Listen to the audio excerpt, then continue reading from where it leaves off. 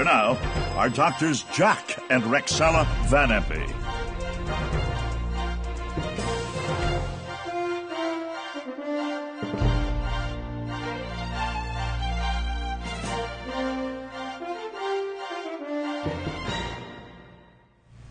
Hello, friends. We're going to be dealing again with some very, very interesting things today, and we're going to be dealing with the fact that our president spoke to the United Nations his first time. But before we get into that, something happened at the United Nations that Jack spoke about last week, and he said he would be elaborating this week. It's wonderful, but it's pointing to something wonderful. Jack, will you please share? Oh, I have a board member, Roger Leonard, who called me, and he was really shouting. And I said, what's this all about, Roger? He says, you know, every year the UN takes a new motto for the organization, and the one they chose for 2018 coming up is peace and safety. I said, what? Yeah. You'll see it a minute from now on the screen. But you know what? That's one of the last signs in the Bible before Jesus comes. 1 Thessalonians 5:3. When they say peace and safety, then sudden destruction cometh upon them, as travail upon a woman with child, and they shall not escape. It's one of the last things that happen, and it's called Armageddon. Revelation 16:16, the greatest war in history, and we're going to be dealing with that today too.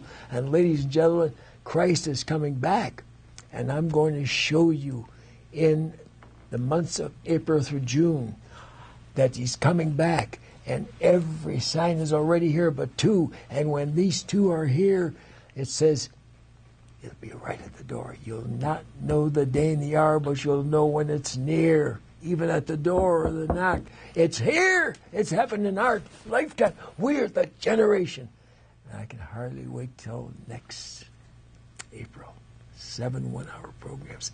Every sign in the Bible, plus the two that say it could happen at any moment. Get ready.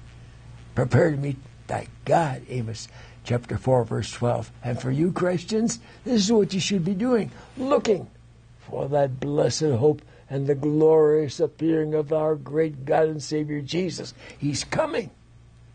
Paul was not able to carry out the message of his coming. What? Read 2 Timothy 4:7. He says, I have fought a good fight. I have kept the faith. Henceforth there is laid up for me the crown of righteousness, which the Lord, the righteous judge, shall give me at the day, and not to me only, but unto all them also who love his appearing. But he was put to death. The Holy Spirit's been speaking to me. He said, you're getting up in age. You'll be 90 in 3 more years. Don't put it off. You've been called by God, and I've come here to report it to you, to preach the coming of Christ. You're the one chosen. You're God's prophet for the day that Jesus is coming soon. Don't put it off. You don't know the day and hour. Neither do I. Only the Father knows that. But he said you will know when it's near, even at the door. And when these two things happen that you're going to preach this next April through June. That's the generation who will be alive when Jesus comes. Oh, praise God. He got goose pimples on my duck bumps. Go ahead, honey. Let's go on. All right. When I learned about that, Jack, I called my brother Bob Shelton. He led me to the Lord, my older brother, and he's a minister, a great man of God. And when I said that the United Nations wanted 2 things for this coming year, 2018, peace and safety, he said, what? Peace and safety? Jesus said when they say peace and safety, then sudden destruction. So bad things are coming, but Jesus is coming back to stop anything that isn't Amen. according to his will, Amen. Jack. Well, we're going to go on, and I'd like for you to see a picture of our president going into the United Nations. Trump demands, make the United Nations great. And I left off again, of course, but I'm glad that he said that. At the United Nations, Trump speaks loudly, and Trump takes aim at North Korea. He's not going to back down. He's going to defend our country. And then from the cover of Week magazine, Kim's big move. Why is North Korea escalating its nuclear threat to destroy the United States cities? Why? Kim raises the nuclear stakes again. All right, United Nations okay new sanctions on North Korea. Well, we're saying we've got to do something. We've got to get sanctions so that they won't do what they say they're going to do. This little guy's the biggest maniac alive, and he'll do anything to kill all of us if he can. And Trump says, I'm not going to let it happen. Thank God for a Trump who's willing to protect America and all the nations overseas. And we got some senators and congressmen here who are jerks. They don't want to take a stand. But all they can do is make a fool of this man or try to. All right. He's got more brains than all of them put together. Let's go back, please, to the headline here. North Korea warns United States will pay the price for this United Nations sanctions.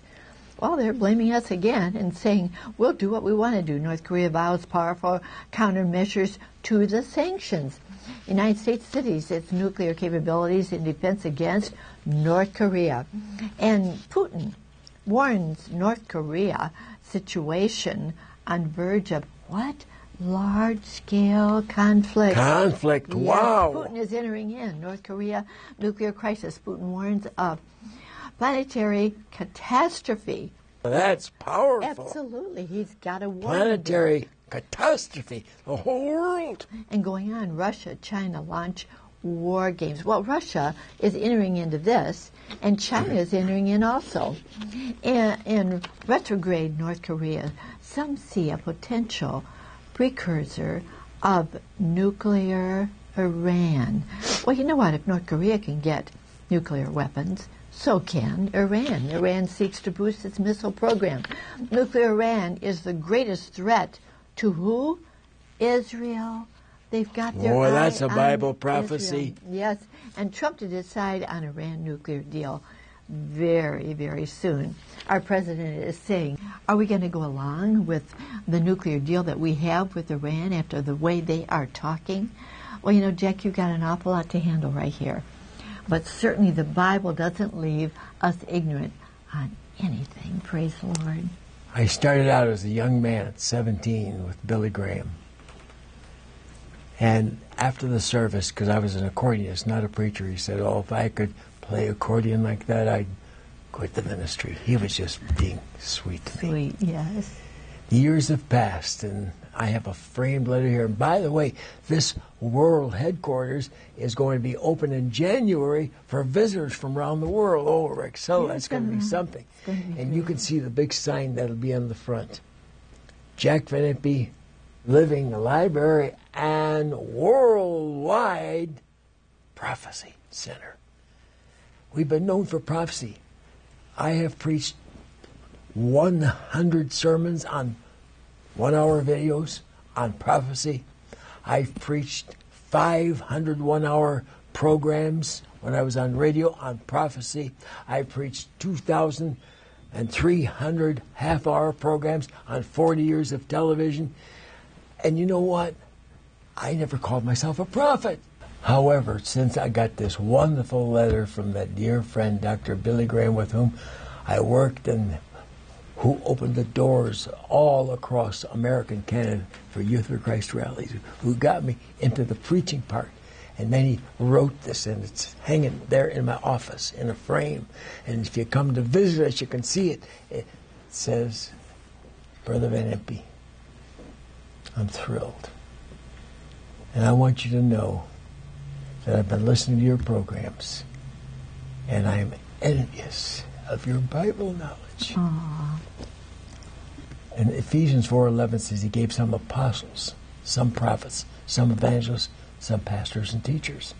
Well, the apostles were just for the formation of the church. After the first century, they were passé. But the prophets continued, but I never thought I would call myself that, although everything I've preached from day one is prophecy. I am the prophet. And now the Holy Spirit came to tell me so. And he says, you got to get the message out. And I will. But you know what? There was the message I preached every single Saturday night. Hundreds of crusades. The coming war with Russia according to the Bible. Where, when, why? Thousands and thousands got saved. Every attendance record was written for every meeting where that was preached. And I'm going to be offering it a couple of weeks from now, the original one from 60 years ago. And you're going to say, that guy was a prophet. Everything he said then is happening right now. I'll give just a little inkling at this moment of what's coming. All right, Jack, with what's happening in North Korea, what's happening in as far as China and Russia and Iran, you address this quite often. They're really going to come together, aren't they? And they all hate Israel, so they're going to march down to Israel. I will not get into detailed things now. When you get this video, you're going to be shocked. But the one who's going to lead this war is not North Korea. It's going to be Russia. Right. That's Ezekiel 38 and 39. The word of the Lord came unto me, saying, Son of man, set your face against Gog, the land of Magog, the chief prince of Moscow and Tobolsk. Not. The word chief there is, in the Hebrew, Rosh. Russia in Greek, Russian English.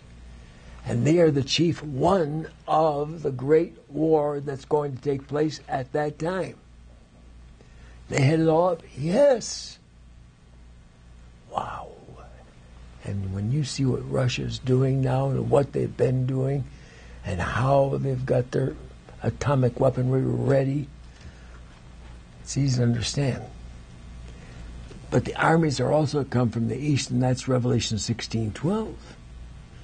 That includes Japan and North Korea. It's all headed this way. And then you got the word Persia.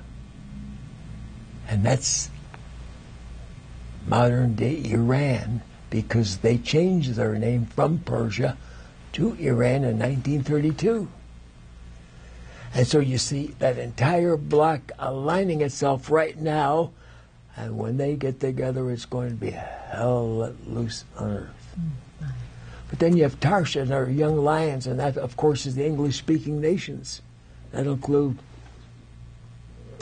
Ireland, Scotland, Australia, America, Canada. And they, too, will have their atomic weapons, and God help us if we're still here. And we're going to be here.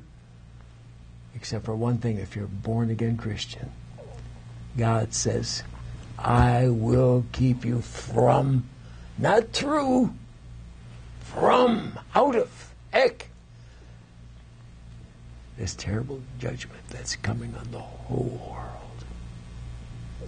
So we're going to be on the other side while all this killing and slaughter is going on.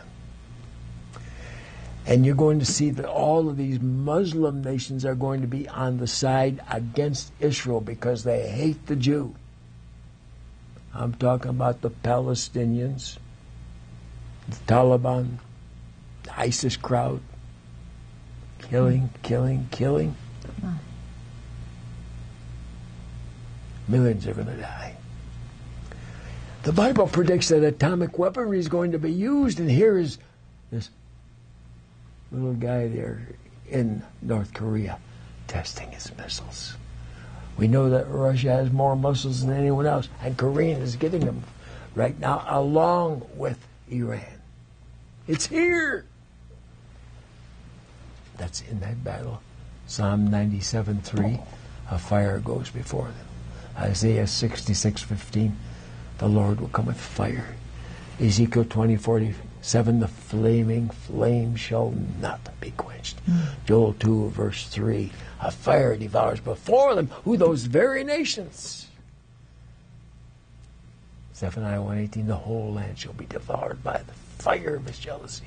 Malachi 4:1, the day cometh that shall burn as in heaven. Revelation 8:7, a third part of the trees was burned. All green grass was burned. Why? 2 Peter 3:10 is the prophecy of a weapon that has come into existence for that hour in history, and it's called the atomic bomb. Oh, my. Take my prophecy Bible and turn to the word E for the term elements. It gives the 100 different elements, and many of them are the ones used to make an H-bomb. He says, the elements shall melt with fervent heat. The earth shall be destroyed. Aren't you glad that we've been kept out of it if we're saved? But then guess what? That's the final battle in history. They're still warring. And the Lord Jesus comes back from heaven with his saints. And he says, in my Father's house are many mansions. And he went and he himself prepared them. Jesus. Yeah. And that holy city is 1,500 miles wide, 1,500 miles long, and 1,500 miles high. He can take care of every human being who's ever been born. Billions of them. Story after story after story. And each story 1,500 miles wide and long. Wow. And so he comes back and he puts a stop to Armageddon. Amen. Good. He still loves his ancient people, the Jew. And they've all been attacking Israel over and over. It's Israel. World War III. They hate the Jew. But you're not going to get away with it. Russia, North Korea, China, Iran, all you Islamic terrorists, ISIS, the Taliban, Palestinians, kill, kill, kill. Here is Sharia law. I study every religion there is. Our 10 Commandments are wonderful, and one of them says, thou shalt not kill. Right. This has 4 commandments, Sharia law. Number 1, you kill your daughter if she has premarital sex. Number 2, you kill all homosexuals. Number 3, you kill all apostates. Anyone in your religion who says one word against Muhammad or Allah is dead. Number 4, you kill all Jews, Christians, and anyone who's not a Muslim. And you know what happens? You get 72 virgins to fulfill all your lustful desires in heaven. And you make a whorehouse out of God's holy city. That's not the heaven I want to go to. Sharia law. And I'll tell you, it makes me mad when you have articles like you did 3 years ago all through America. One family, one message, Abraham, Moses, Jesus, Muhammad. Join us! We're the same religion as Christianity. Bunk! Your Quran says anyone who believes that Jesus is the Son of God will burn in hell forever. Now, if you can say that about my Jesus 8 times, I can tell the people the truth about you. Don't try to put me to death. I'll have my videos ready. I get ready. I'm prepared at all times. Amen. And God told me to get these videos done immediately, save them, because the world's going to hear my message starting in April. And before that, I'm going to release my message from 60 years ago. You can see it advertised very soon on YouTube and the rest. The coming war with Russia. I predicted these very things. I'm only giving you a scattering now. Man, where do you hear that? A guy that's just 20 years old. But, I studied. And I'm not trying to brag, but the world gave me 16 doctor's degrees from America and Canada. Roxana got 20 angels for a great television programming. Thank you, Lord. Friends, I'm so happy that Jack gave us that joyous note that Jesus is coming back. He's going to stop all of the terrible things that are going on in this world. I've said it time and time again, and I want to say this. We need to be ready for the coming of the Lord. Have you put your personal faith in Him? Have you opened your heart to Jesus as your Savior? We don't want to close the program until you make this wonderful prayer, your prayer, a prayer of accepting Jesus as your Savior. Jack, would you like to lead them in prayer? Amen. Oh, the Bible is so plain, so simple to understand. Whosoever shall call upon the name of the Lord Jesus Christ shall be saved eternally. No ifs, ands, or buts. Oh, this is the record that God hath given to us, eternal life. Eternal life. And this life is through His Son. He died for you. Hanging on that cross, the blood flowed. And without shedding of blood, there's no remission of sins. And you could be cleansed through that precious flowing blood that day at Calvary. All you have to do is ask Him to save you and cleanse you. Let's do it right now. Father, in Jesus' name. We're living in perilous hours. The whole thing's about to wind up. Jesus, you're about to appear. But oh, there's hope for all who will open their eyes to see who you are. You're the Son of God, and the Father sent His Son to be the Savior of the world. No one else. So Jesus, I'm asking you now, be my Savior personally. Come into my heart. I accept you today. Thank you, Jesus. Amen. Amen. Oh, I trust that you prayed that prayer. And if you did, you know what? I would really like to hear from you. And if you will write to us, I would love to tell you also how you can get this wonderful, wonderful Bible. It's terrific. The book of Daniel explained verse by verse. The book of Revelation, verse by verse. It's hard to understand sometimes. But oh, how wonderful Jack has made it just as simple and plain as can be. So write to every us. sign coded in Yes. color. Then you can look up and see the index, what each colored section stands for. Yes, amen. Ugh. So write to me. I'd like to hear from you saying, I accepted the Lord. Or write to me. I'd like to tell you exactly how you can get this wonderful prophecy Bible. We'll be glad to send it to you in the mail. And I want to leave you with this great thought. The greatest joy on earth is the sure hope of heaven.